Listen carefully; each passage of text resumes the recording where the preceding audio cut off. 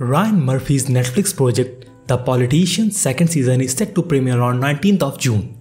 So, I'm your host, the Spoiler King, bring you guys a concise and to the point refresher of season 1. But before that, please don't forget to hit the like button and subscribe button. And after this point, there are some spoilers for season 1. We should have him assassinated.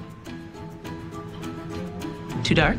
Season 1 kicks off with Payton Hobart interviewing for Harvard, where he tells them about his dream to become the president of USA, which starts by becoming the president of the student body.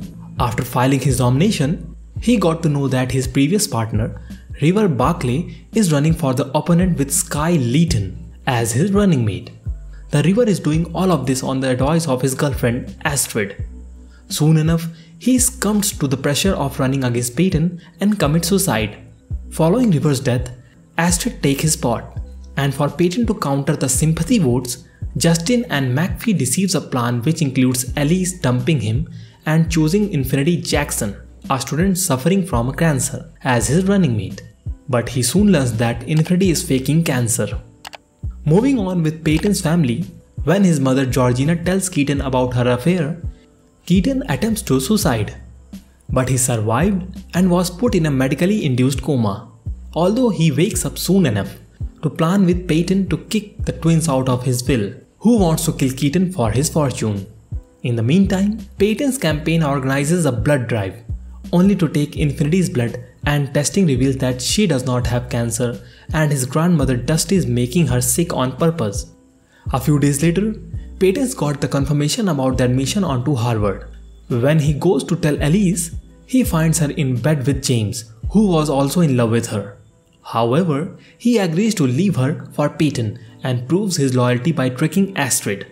Soon Astrid also takes her revenge with the help of Infinity's boyfriend Ricardo, which ultimately leads to the removal of Infinity from the ticket, due to which she breaks up with Ricardo, who in turn kidnaps Astrid. In the few days, it was revealed that it was Astrid who forced Ricardo to run away with her, although she returns to her home only a few days prior to the election, which forces Sky, who was in secret relationship with McPhee, switches side with Payton's campaign. On the other side, Infinity moves away from Dusty after learning the fact that latter was intentionally making her sick. On the election day, Astrid dropped out of the race, and this decision has shaken Payton's confidence to the core, which forced Sky to assassinate Payton by mixing a rat poison in his cake. But she couldn't succeed, and Payton's removed her and McPhee from his team. A similar type of event takes place a few days later, when Ricardo, in hope of getting Infinity back, shoots Payton with a poisoned BB gun pellet. But somehow he was alive and well after 2 assassination attempts within a week.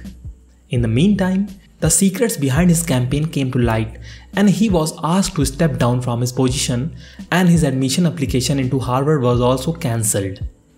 Now the president position was offered to Sky and she wanted McAfee to be her vice president. But McAfee gets Sky arrested for poisoning Payton. In the meantime, Payton and Georgina were written out of the will and they both agree to move on with their life. On the other side, Elise and James also leave Payton's team and Astrid turned her father for money laundering.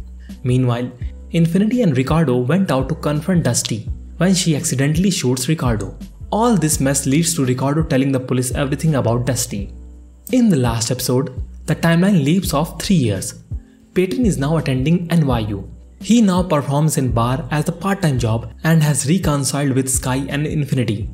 Meanwhile, McAfee has completed her graduation and has started interning for a state senator named Dee Dee Standish, who has won many a time, and that too without a contest. When McAfee realized that Dee Dee's campaign is based on outdated technology, she contacted the whole group and tries to convince Payton to run for state senate. At last, he agrees when Astrid tells him that Dee Dee is a truffle, the fact he can use for advantage in his campaign.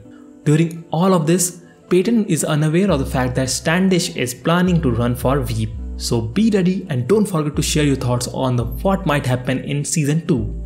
Thank you very much for watching this video. If you like it, hit the like button, and for more such content like this, subscribe to our channel.